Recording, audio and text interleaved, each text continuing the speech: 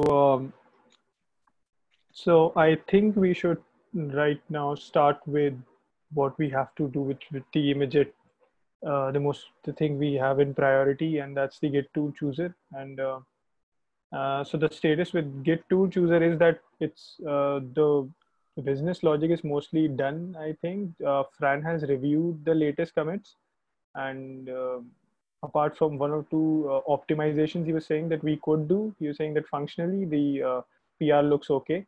And I have added 6 test cases, automated test cases, where the cases, they range from using existing cache. If we have cache, it calculates the size. Then we have cases where we have one extension, 2 extensions, or if an extension is throwing an exception. So I have some cases. I've covered some of the basic cases for the class. I'm sure that we need more cases there. Now, the one of the major blocker I was thinking with that PR for merging it was that it does not stop. It recommends JGit when it should not. So we were not looking for LFS checkout and Spark checkout. For those extensions, we need not to recommend JKit. So for that, I've come up with a solution. I haven't submitted it, but I just wanted to discuss it quickly so that I just know that I'm going to the right direction. So what I have done is that I was looking at, so it's since both of them, the Git LFS pull and the sparse checkout, both of them are Git SCM extensions. So what we can do is that we can add another responsibility, give another responsibility to the Git tool chooser, that it asks the, so what we do is, just a second, I have the Git SCM extension class, I need to open it. So we decorate our clone command, checkout commands, and many other operations we need for whom we need to modify the behavior. So we could add another decoration tool here where we decorate the tool, the Git tool. So what we do is that while we're in the process of recommending the Git tool, we could search for the extensions, available Git SCM extensions in the project. And then since this will be implemented by 2 extensions, and that would be LFS pull and the sparse checkout, I could ask for, so what I was thinking was to ask for a map which would have implementation and a Boolean which would tell if the implementation is supported or not. So for sparse checkout, it would say Git true, JGit false. And for Git LFS, it would also say the same thing. And then in my Git tool chooser, I would check if the recommendation I have given, if the Boolean for that recommendation is false from this iteration of extension and checking, then I would not recommend JGit. Or I've kept it general. If for any case in the future, I'm not sure if Git has, of course, Git doesn't, there's no functionality which Git would not provide, because Git is providing the functionalities. JGit would have to clone them, but still I've kept it general. If for any case Git has, it's a case where Git should not be recommended, we could add that to the map. Now my concern, I think, while discussing it is, since this is a fairly new thing I was developing, so I've come up with a problem with my own solution right now, and that is that what if multiple extensions are giving different decisions? That would be a problem. What if someone says JGit is false, it's not supported, but for the other extension it is supported? And if it's implemented there, that would be a problem. If it's not, ideally it should not be implemented where the extension doesn't have to worry about supporting an implementation or not. But I guess that could be a concern. So I'm trying to comprehend here. So the responsibility to know, by the way, as a word of warning, there are more Git SCM extensions that are not implemented in JGit than just the two that are listed. So it's sparse checkout is not implemented. There are several others. So it's not just a case of two. There will be multiple. There are more than that. And so I think that what you were proposing is that the responsibility to answer the question, does this Git SCM extension work with JGit, or is this implemented with JGit, is delegated to the extension, or are you seeing it would be handled by the Git tool chooser to know which extensions are implemented and which aren't? With the extension. Okay, so it's in the extension. So the JGit implementation that puts up an ugly error message and says sparse checkout is not supported or something like that, somehow needs a way to inform Git tool chooser that I'm JGit, I can't do what you want to do. You must not pick me. Yes, and I was thinking as a string and a Boolean map, something like that. Okay. Passing that information using a map. With the string would be the implementation, and the Boolean would be the support, if it's supported or not. So for an example, I was looking at Git LFS pull. So we know here that so this LFS remote is the variable which tells us if for JGit it's not I think I was looking at JGit's implementation, and for JGit this is null or something.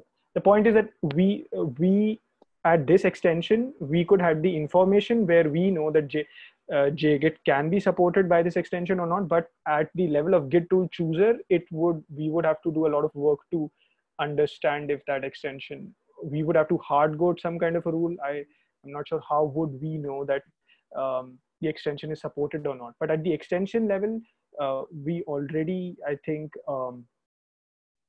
we don't even decide at the extension level. We decided once we go to CLI Git implementation or the JGit implementation. At that point, I think we've made the decision. If at JGit we basically just throw an exception. I was seeing the code. We throw exceptions when we see variables like LFS remote or sparse checkout path. So I think the decision to delegate the responsibility to the extension, ask the extension if it's supporting or not, is I think logical in this case, instead of letting Git tool chooser getting that responsibility. Okay, so Git tool chooser then asks or it has two alternatives, I guess three alternatives right now. It could choose JGit API impl, it could choose JGit API Apache impl, or it could choose CLI Git API impl, right? So those are its three choices. And a specific job has a collection of Git SCM extensions associated with that job, I think, right? Where a specific checkout or a specific context where we're running, we're about to use Git tool chooser to offer them choices, and the choices could be at most one of three. Yes.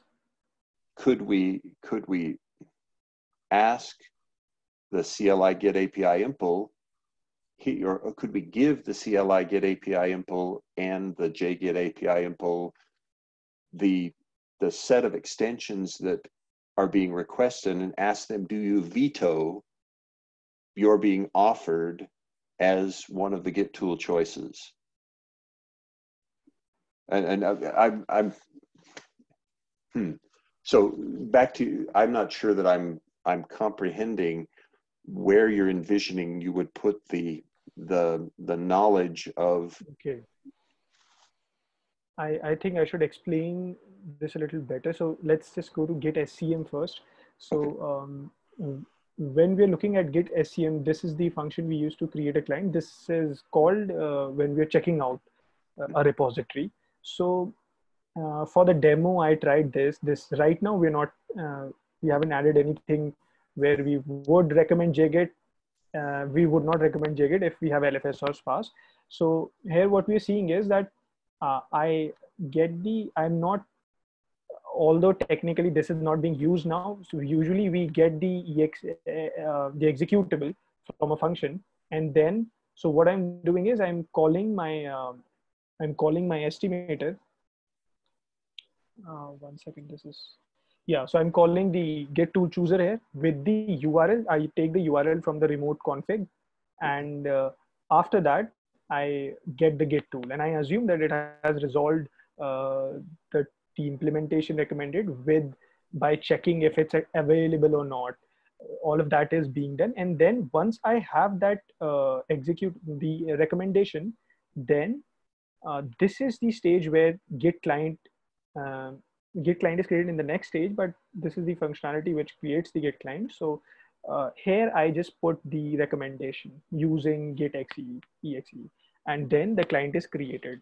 And so I think I would assume that once we've done that, we are covering all the cases for the Git SCM uh, class. Anywhere a client would be created with this recommendation. Now, if we're talking about checking if the implementation is supported by the extension or not, we would we would have to do this. We would have to do that at this level only, because we need to instantiate Git tool chooser just before the Git client is being created. So I think this is the place where we would have to use the tool chooser, and we would have to then ask the extensions if uh, they are supporting. So what I'm saying is, Mark, that we know that is this something that we can hard code, that for, let's say, just for Git LFS pull, we know that it's not supported by JGit. Can we just not say that, okay, this is going to be false for JGit always, and just um, return that to Git tool chooser? And as Git tool chooser, I would be sitting and looking at the extensions, and if I receive a false from anywhere, I would block the recommendation and not give anything. Yeah, and That's I think that would, if you go back to the function that you had there just a minute ago, the one that was iterating extensions. Yeah, so on line 868, where it iterates over the extensions, to take your idea, I was thinking, if estimator.getTool took the argument, which is the list of extensions, it yes. could conceivably then know everything it needs to about, hey, I know these things. Admittedly, that's not asking JGit itself to tell us, is this implemented, but it would give us a quick way to say inside the estimator, if the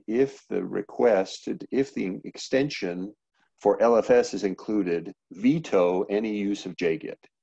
If the request for sparse checkout is there, veto any use of JGit. It must always use CLI Git. Yes.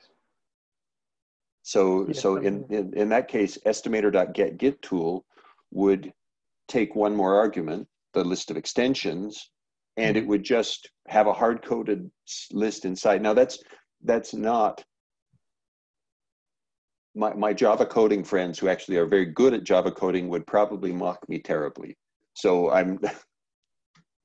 I've just described something to you that looks an awful lot like what a C programmer would do, and I apologize for doing that to you. That's really bad mentoring, but it's that kind of thing. I think the Git tool or the estimator needs to not. We need the estimator to not offer JGit if an extension is going to break the user, right? That's the user value. Now, oh, go ahead. No, I was just gonna say, I think that seems like a good way of getting this in with, because I think you're proposing to put this in with this PR. So I think that's also a good way to get this in the PR to make sure that this works properly without going too far architecturally, like into the, the perfect solution, I guess. But maybe that's not that far away. I like the suggestion of using the estimator and passing that in somehow. So. Yeah, would you object, Rishab, to trying to pass in the list of extensions to the get to the estimator's get tool method and let it use a hard-coded list initially, and then if we can find a better, more object-oriented way to do it, we do that. But for me, passing it in and having it checked against a known list of problem and extensions seems simple enough for me to understand it. But I think we can have something which we do here. So what we can do is that the extensions are implementing the Git SCM extension, and if we have a method there, a contract which says decorate the Git tool, which basically means that I encode the information at that level.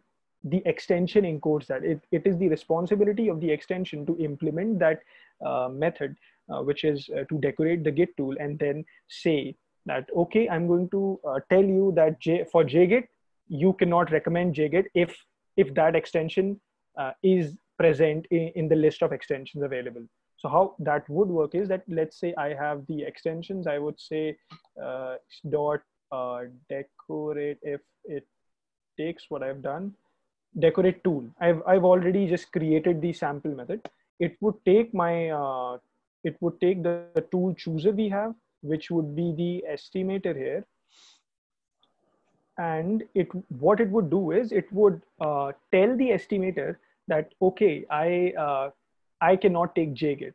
And how I was planning to do that was that within the estimator class, I can include another method,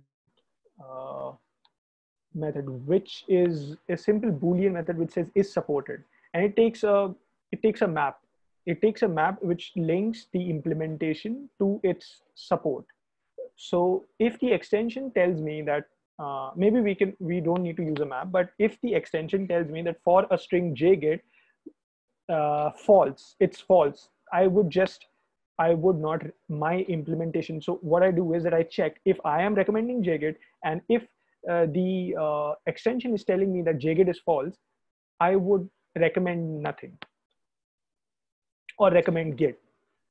I didn't think about what I would recommend after that part, because then we would again have to look, if I recommend Git instead of JGit, I would have to resolve it Git, if Git is present in the node or not, in the machine or not. But we could decide that after that point. But till this point, instead of taking a list and then hard coding that, okay, for Git LFS pull or for sparse checkout, we'll just not recommend JGit.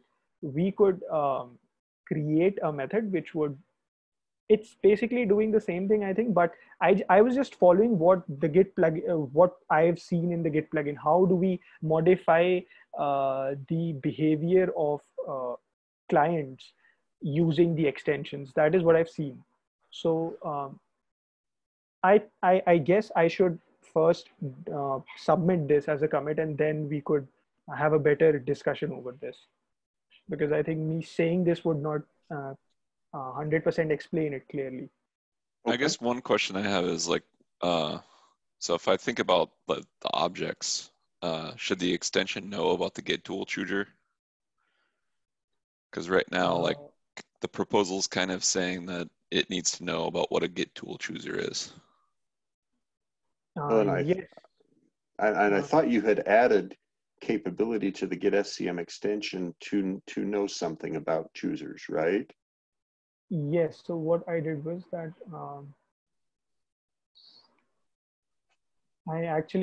it's just returning the tool chooser right now. But so what would happen is, ideally, that Git LFS pull, which is implementing the Git SCM extension, would just override this method, and it would have the object of the current Git tool chooser, and it would add this information to that object using the utility method I have, which asks, is this supported or not?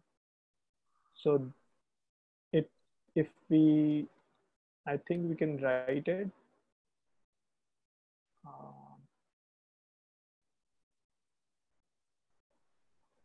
What was the method? I think the method is decorate tool. So because really the tool, I guess, is the actual like Git implementation is the one that knows what it supports, right? I'm sorry, Justin, I could not. Can you repeat Actually, it? I think that the individual extensions. Well, let's see. How is it? It's JGit API. I'll have to look. It's a good Yeah. question. I thought that the noise about when it says, "Hey, LFS is not supported," is coming from JGit API impl, but I don't remember. It does. Continue, It does. Vishal. It I, does. I did. I did check in the JGit API impl that it would throw an exception if LFS remote is found. Yeah, people might scream at me though too, but I guess I'm just wondering if maybe the extension should know more about implementations it can't use. And then the Git tool chooser uses that information so that the extensions don't have to know anything about the Git tool chooser. And the Git tool chooser already has the responsibility of choosing which one you're going to go, going through all the list, and then finding the optimal one. And then if that's not supported, then you can't pick that one. You have to go to another one, right? Hmm. So this is what I was suggesting, what I had in my mind. So now, right now, the Git LFS pull would add this method, override the method decorate tool, and would put some logic and tell me, okay, is it supported or not with the current Git tool chooser object, and then return the object again. And then I can use that updated object and get the Git tool and recommend the uh, but even if we have this functionality, we would hard code something like okay, for the string jgit I am going to say it's false, something like that. We are going to hard code this information at this level. So I'm not sure if that's a good thing to do, but Yeah, that is so I what I think was you're thinking. already saying like which implementation doesn't work in this, right? uh, Like that yes, hard yes. coding right there would kind of be saying that. So maybe the right way of like thinking about it is like that's all you need to do in here, and then the Git tool chooser can maybe use that information to accomplish what it needs. Because the other stuff, I guess, and I might not be understanding what you're trying to do with like the is supported. So yeah, you might be right in terms of like putting it in the PR. But I guess I'm not sure what the other stuff would do that we would use other than knowing that JGit isn't supported here. And so then the Git tool chooser would find out what's not supported. Like, is this candidate I tool understand your point. supported? Yeah. I understand You your already point, have kind of the information you need, I think. Again, but I like get Mark it said, because someone might yell at me too. I'm not the principal maintainer of this. And that's I've been in Go lately, so okay. So I understand. So the concern would be that if we are implementing the is supported function, that we are asking for this information for Git LFS pull and for Git for sparse checkout, then we would have to ask this information for every extension. mhm. Yes, I actually did not. I think I'll raise a pull request first and actually write a unit test. That would be the quickest way to know if this is Mhm. working or not. Might Yeah. be the best way. The, Yeah. the the other concern that I have that isn't like that big of a deal, but it is something that we try and avoid is like you're putting a dependency. The extensions are going to depend on the Git tool chooser.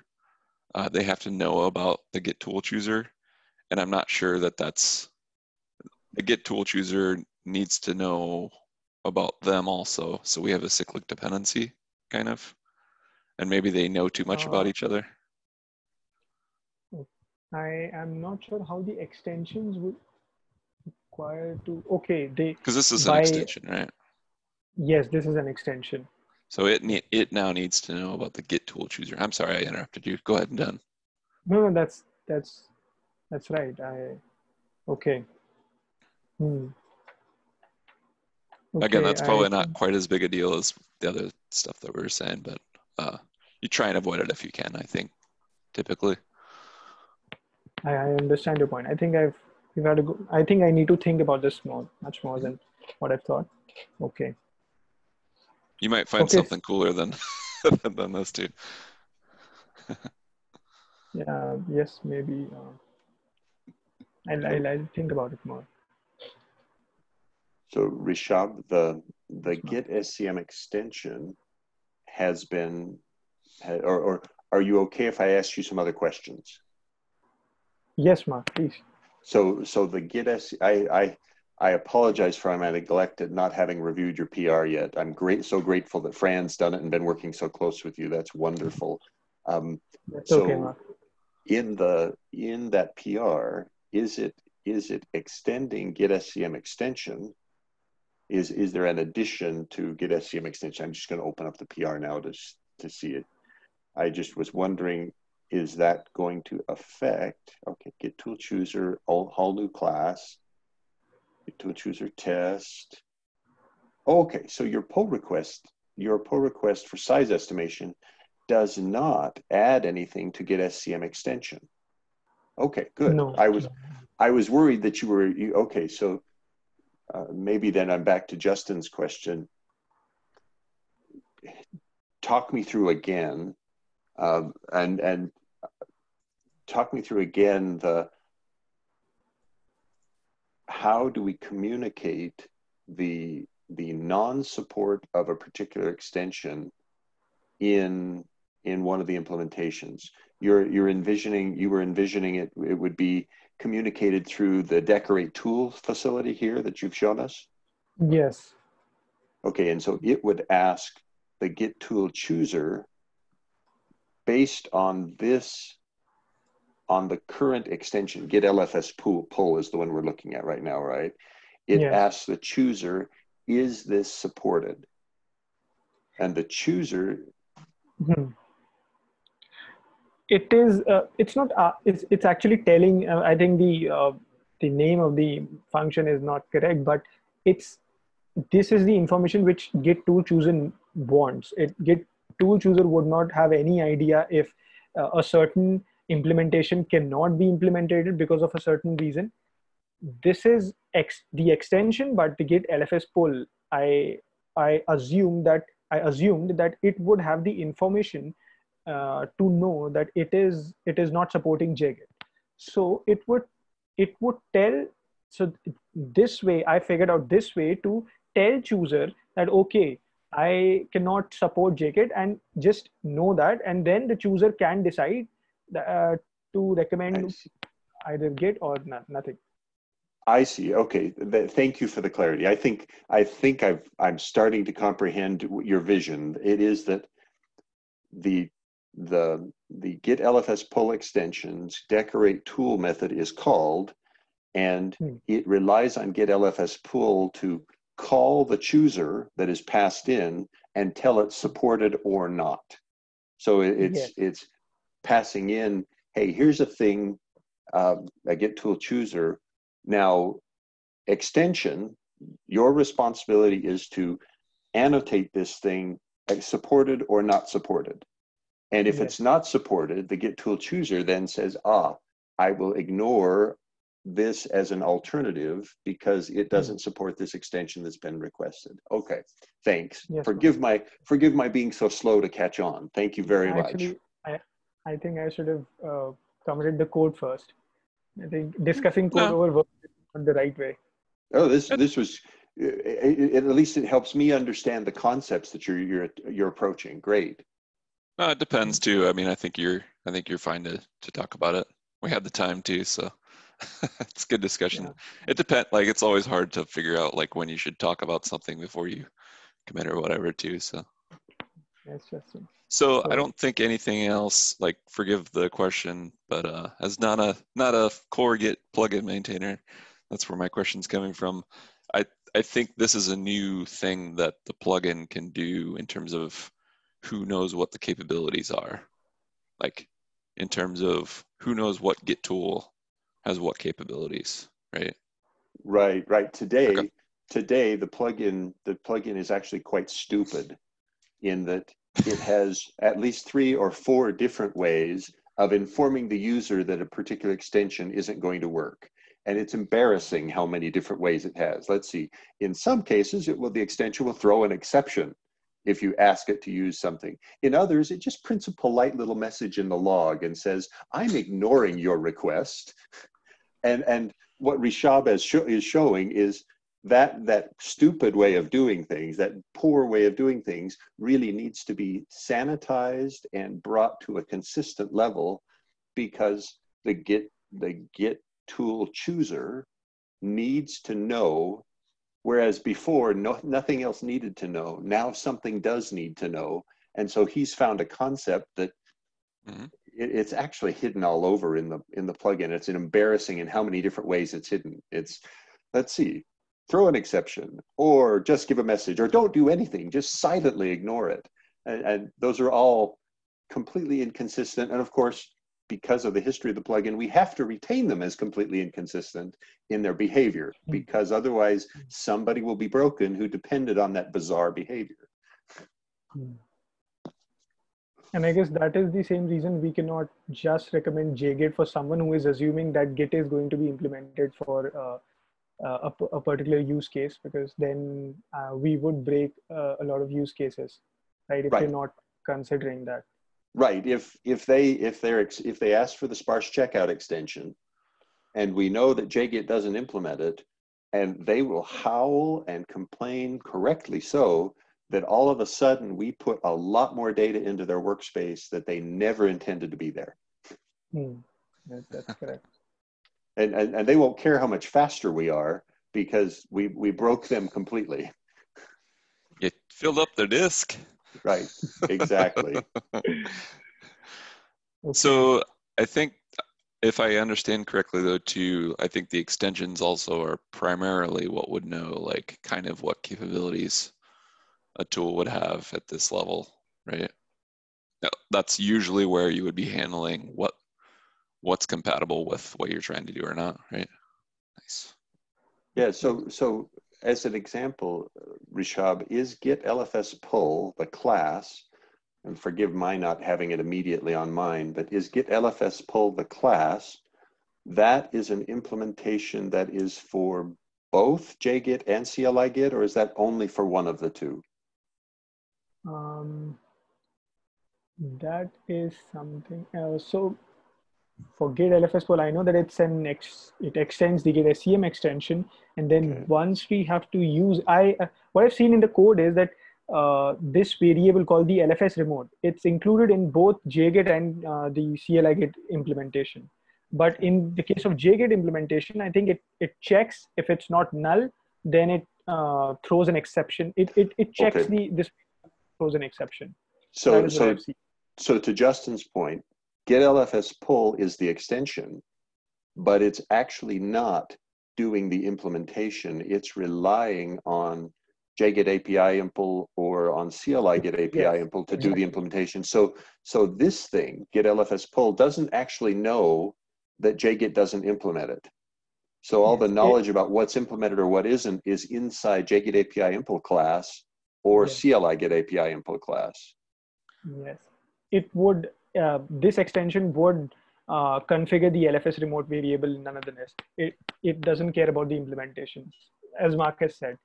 Only once we reach to the point where we are implementing the particular, when we're checking out the repository, and if we have to check LFS remote in terms of JGit, it would throw an exception. CLI Git would do it, perform. So that's how it is being.